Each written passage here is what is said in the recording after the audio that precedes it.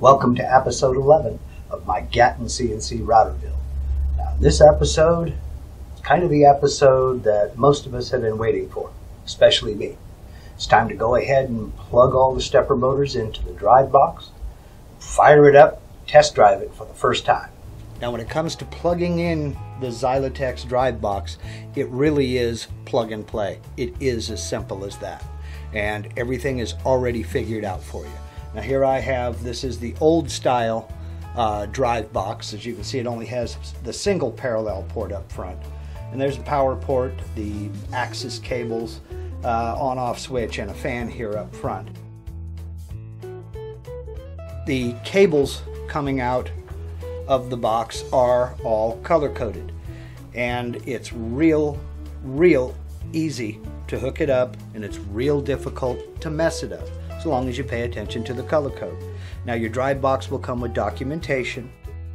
I'll go ahead and briefly touch on it here. Basically, the yellow is your Y-axis, the blue is your A-axis, and these two are going to be slaved together in our case, with my gantry moving in the Y-axis. The red is the X-axis, and the green is the Z-axis. That's basically all you need to know, and if you can keep those four colors straight, you've got this. Now, because of the size of my machine, I went ahead and I ordered 6-foot extension cables. I kind of went a little overboard. I got a little trigger happy online and got the whole set. I probably did not need the extension cables for my Y-axis because the Y motors are fixed. They don't move at all. But I went ahead and ordered the whole set while I was ordering some other things from Jeff over at Xylotex because, you know, that just wasn't all that much. But if you're in a position yourself to make your own extension cables, go for it. About the only thing I would suggest would be to make sure you use shielded cable, and that's just to block out any interference from, say, your router or any other electrical equipment, especially motors that you might have running in the shop. I'm going to go ahead and hook up my Z-axis first, which means I'll get this axis cable separated from the X. And now I've got male and a female plug here on the extension cable. I've got a female plug up here. So we'll plug the male extension in here, and these are keyed a couple of 3 different ways. They're almost but not quite 100% Murphy proof, and it really is that easy. Imagine you could probably plug one in backwards, but you would really have to hammer on it or start cutting up plugs. So if it's not slipping together real easy, turn it. You've got it trying to plug it in wrong. Okay, so there's my extension cable that I can run all the way across the gantry now, which you probably couldn't see. And now I can plug that end into the cable coming out of the drive box. Okay, with all 4 of my extension cables plugged into their respective axes, I can now go ahead and start plugging these into the cables that come out of the drive box. I still do not have the drive box. I don't even have the power cord plugged into it, and I don't have the parallel cord plugged into it either. That'll be next. So it's just another case of color coding and matching them up. Yellow to yellow, red to red,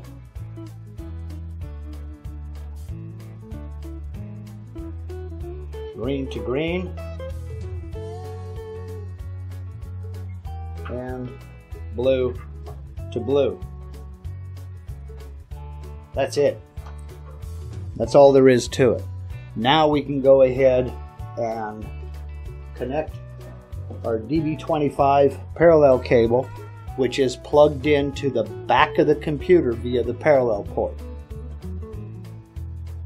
Now, I'm using an older Windows XP computer, and I'm running this through the parallel port. If you use a UC100 for USB, your connection will be a little bit different. If you're using an Ethernet smooth stepper, your connection is going to be a little bit different. But I'm using an older desktop PC running Windows XP, and I run through the parallel port. So this cable is plugged straight into the back of the computer that I'm going to be using.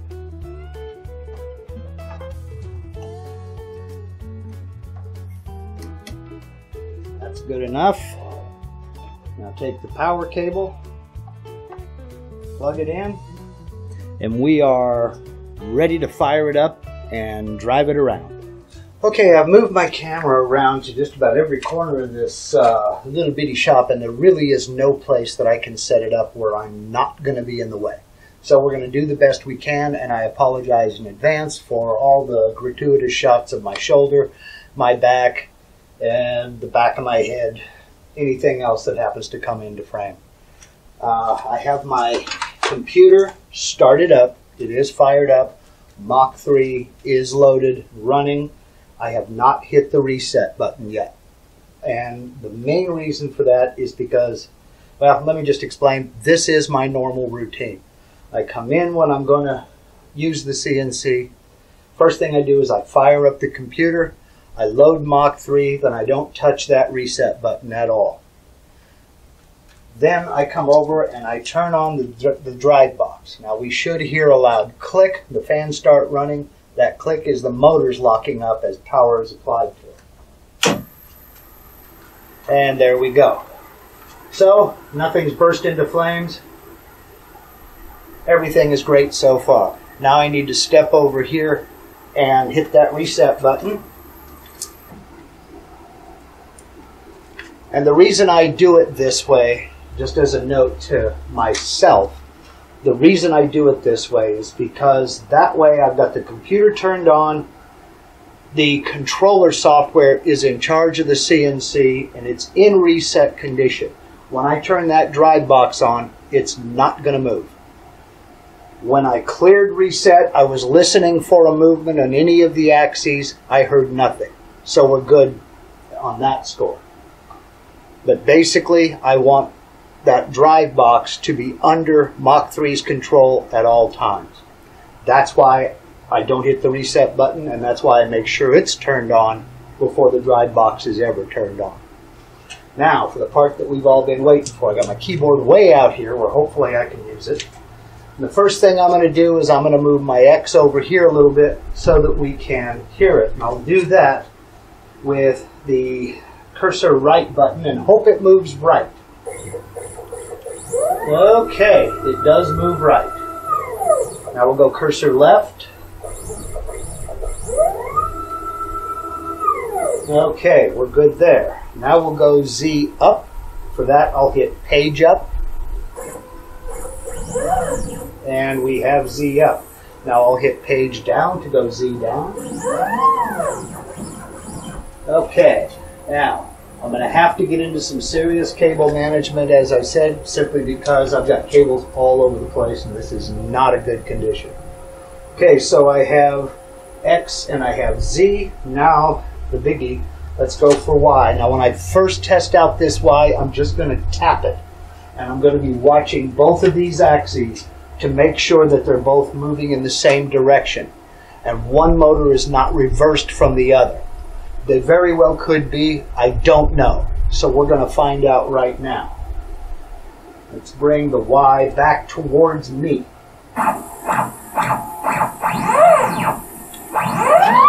Okay, they are both moving in the same direction and they're both moving in the correct direction. Now, if it would have come to pass that one of them was reversed and when I pulled it forward, one of the motors tried to push it backwards, I would immediately stop, go back the other direction, just one tap to get it to where it's no longer racked, shut off the drive box, bring the axes into square with the table, then get into Mach 3 and reverse my motor. Now I'm not going to go into any hot and heavy Mach 3 settings in this video. Dave Gatton did an excellent job of explaining all of the Mach 3 settings a couple of times, and I'll put a card up here right now to a link to his video explaining the Mach 3 settings that you need for your Gatton CNC on your Xylatex drive box. But with everything going now, we appear to be rocking and rolling. Now, this is the most basic setup that there is. I just got each of the cables plugged into their respective axes. I have the dry box connected straight to the computer. I have no accessories at all plugged into this. No switches, no touch plates, nothing. The only accessory I do have plugged in, and that's simply because it plugs into the computer and not the drive box, is my Xbox 360 controller. Now I'm going to try it. Z. That works. Y. Oops, X, excuse me. Y.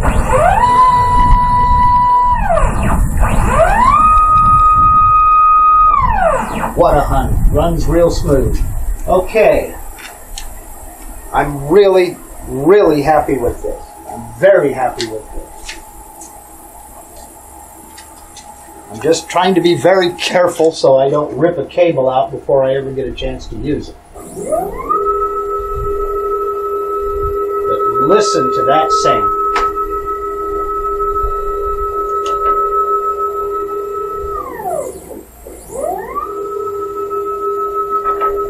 No moaning, no groaning, no binding.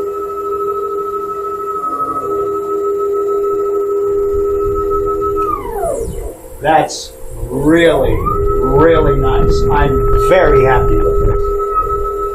Very happy. Oh boy. You know, I'm like a 5-year-old when I get one of these things working. I really am. I can just stand here and play with it and drive it around forever. I'll save you that, and we'll call this the end. I'd like to thank you very much for watching me play around like a kid in a toy store. And I'd like to thank you very much for following this entire build. For all intents and purposes, the Gatton CNC build is finished. There are a few accessories I need to hook up. I got to do some serious cable management. I need to run it back and forth quite a bit under power and get this angle broken in a little bit. Check for binding, make sure everything is as aligned as well as possible. Then screw down my bearing and motor support, motor mounts on my Y. But other than that, all that's left really is lipstick and mascara. And we're basically done. Now, again, thank you very much for watching me play around. And if you got anything at all out of this video, or if you're as excited as I am, yeah, there may be one or two, give me a thumbs up down there. If you'd like to go back and watch the entire Gatton CNC build from start to finish, I'll put a link in the description below to a playlist of all the episodes of this build. And if you'd like to see what I've got up my sleeve next for this, there's a few more little upgrades coming and accessories to be added. Consider subscribing to my channel. But whether you subscribe to my channel or not, again, thanks very much for watching. Y'all take care.